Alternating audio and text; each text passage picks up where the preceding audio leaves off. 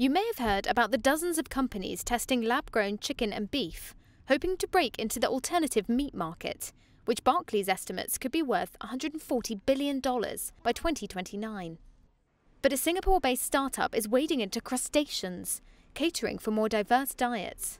And most of the companies that have started in the last 3 to 4 years have concentrated on red and white meat because that is what is consumed much more in the West. Shiok Meat says it's the first company to grow shrimp and lobster in the lab. It extracts cell samples, feeds them nutrients, and then nurtures the stem cells into meat over 4 to 6 weeks. So all of the magic basically happens here. The proof of the so-called clean meat is in the taste. One of our reporters tried it out themselves.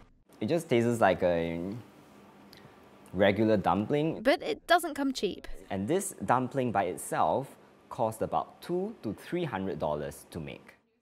2.2 pounds of shrimp meat currently costs $5,000. 90% of our cost from that is actually this nutrient solution that you see everywhere. The company hopes that cost will be lowered by 100 times this year. Its eco-credentials may be appetizing too.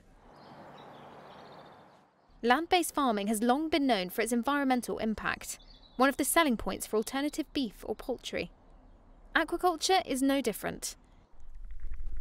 It's been blamed for hits to mangroves and other ecosystems across Asia, and some farms have been criticised for overuse of antibiotics.